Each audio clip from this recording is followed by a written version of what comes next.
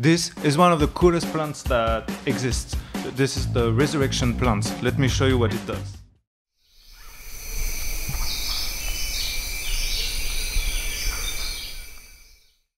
Ever heard about the false rose of Jericho, or the resurrection plant, or even the dinosaur plant?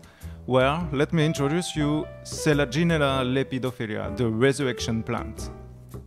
Usually you expect ferns to grow in wet and moist places such as forests or riverbanks, but not our resurrection plant. It grows in the desert.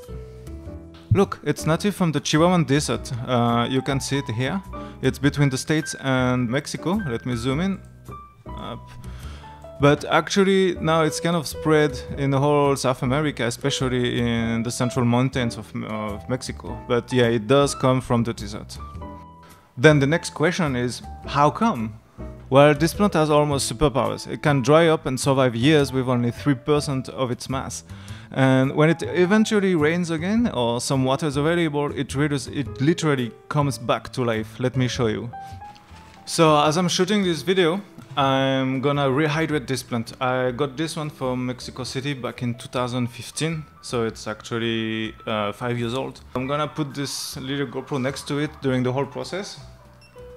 Alright. So I'm gonna put it in the water like this. Drop the GoPro here.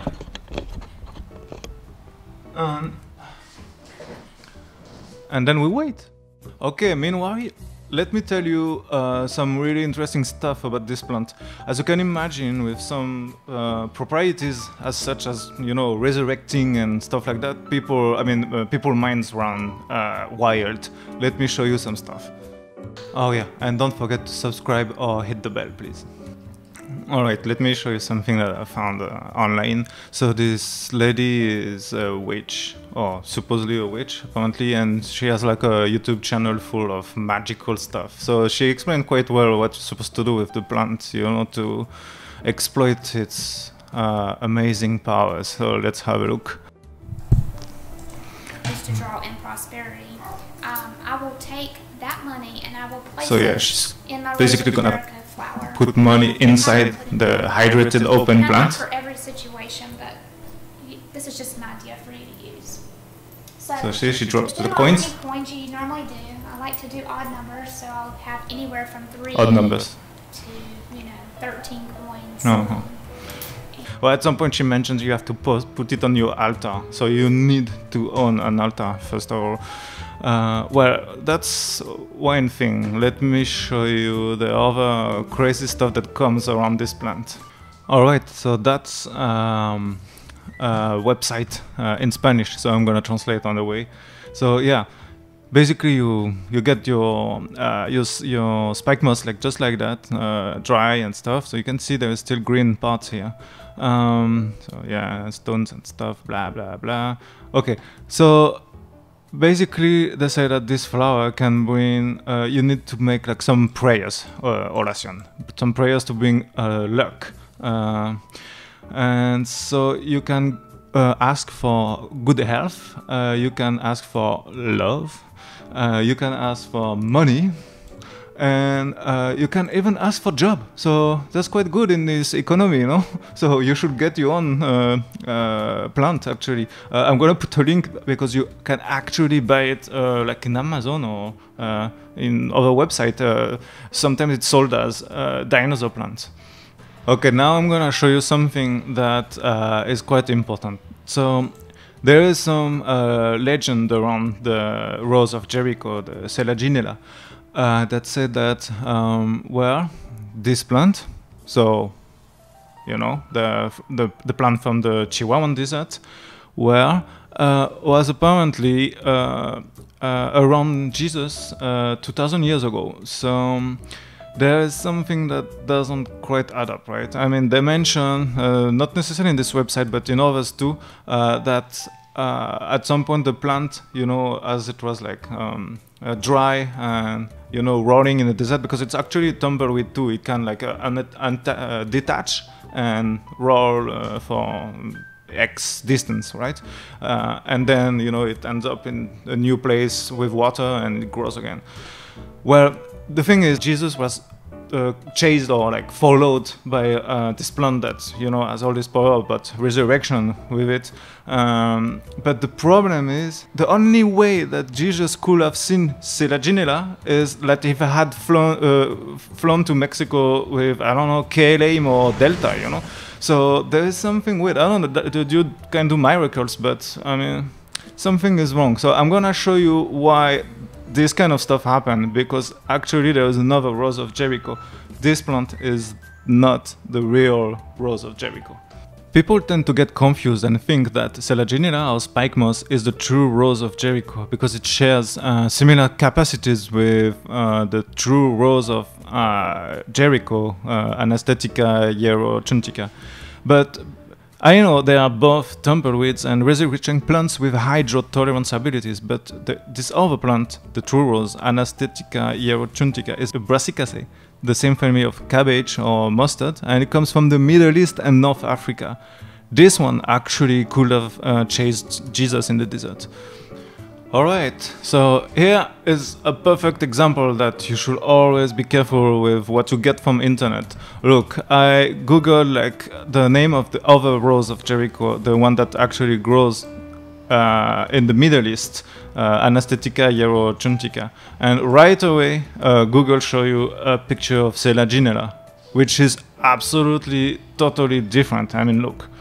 Alright, so let's talk about real science now, how the plant can manage to do this miracle of resurrection. But first, let's check what's going on with the plant that I put in water like a few minutes ago. I mean, like 20 minutes ago. So, how we can see, well, you know, it's pretty well hydrated. The plant, you know, the plant is far bigger. It's still a bit stiff. Some green spots appeared again. So let's put it back and wait till the end of the video, right? How the plant does it? Well, first it has a chemical arsenal inside its cells. Polyols, or small protectants that stabilize or prevent denaturation of proteins during dehydration. Vanillate, citrulline, and allantoids, antioxidant that protects against free radicals and reactive oxygen species accumulations, and obviously prevents cellular death. 3-3-hydroxyl phenylpropionate and the flavonols apigenin and naringenin that protect against UV. Plus a bunch of unknown compounds that we don't know what they are for, but we know that they are abundance, double or triple from hydrated to dry state and the other way around. Alright, now what about the shapeshifter superpower? Let's see how we get this amazing biomechanical properties of Selaginella. So this here is a transversal cut of a stem from the plant. So the abaxial side is the lower side of a stem, so the one facing the ground, and the adaxial is the one facing up. And as you can see here with this blue toluene, I think, dye, sorry, you get like more cells, higher density of cells on the lower part of the stem.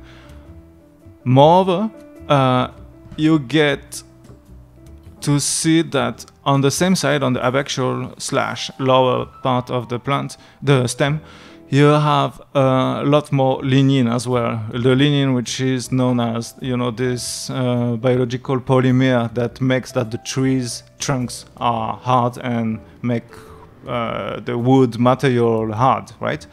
So if you have a side of the stem that is stiffer than the other one and more cells than the other one, what do you think happens when it gets wet or dry? When one side is gonna bend faster and it's gonna expand and retract faster than the other one.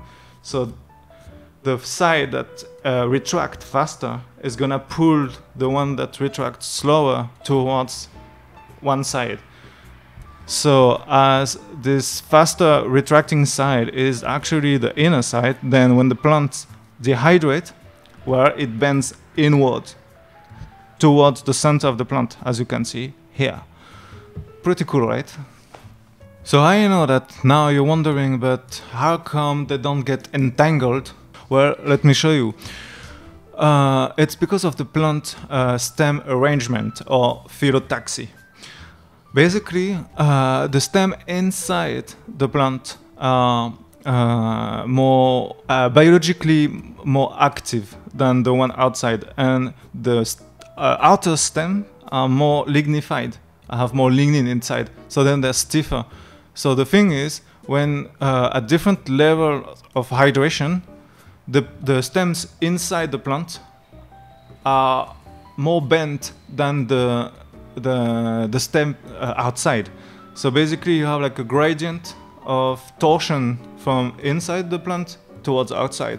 So as you can see here, you know, if you have only 10% of dryness, no, technically, yeah, no, it's 10% dry, you know, you have everything is pretty much flat, right?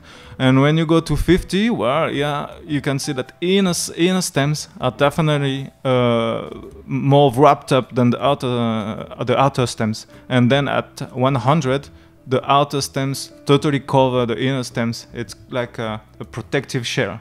That's a really practical adaptation in the desert, because you know, you're older, stiffer, and with more, stems with more lignin that don't bother so much about the sun, don't mind so much the sun, are actually covering up the, you know, tender and fresh stems inside the plant, the one that are young and fresh and really vulnerable. So it's a really cool adaptation for desert.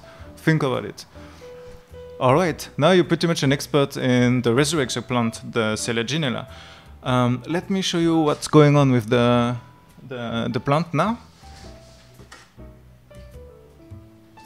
So, yeah, it's been like, I don't know, half an hour or maybe more. And, well, you know, it's definitely flat. See? So if you remember how it was looking at the start of the video and how it's now, this is a pretty fast process, right? Obviously, this one is like half dead. So what we see is actually the mechanical property of the tissue and the structural part of the stems. But when it's actually green, it's more reactive, and a lot of stuff are going on inside the cells chemically as well. Alright, so now let's have a look at footage and time lapses of the process, how it opens up in water. So this is the footage of the first hydration I did in 2015, and as you can see, the plant back there was really green, like really alive.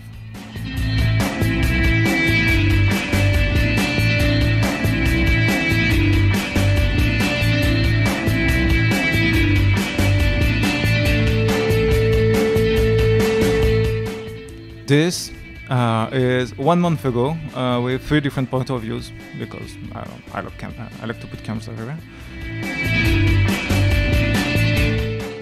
This is 2 weeks ago, next to my window.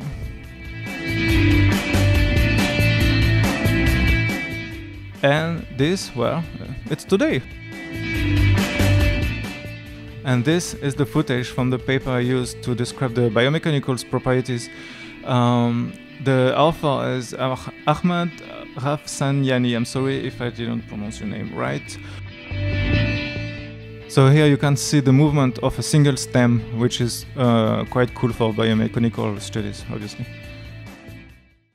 Okay, so feel free to check the description right here. I dropped some links, useful links for you if you want to know more about the plant, as well as all the stuff I used during the video. I hope you learn, because I definitely did, as I was preparing this video, like actually quite a lot about drought tolerance systems and mechanisms and cellular processes. Well, that's pretty much it. So thanks for watching and take care, and see you in the next video. Bye.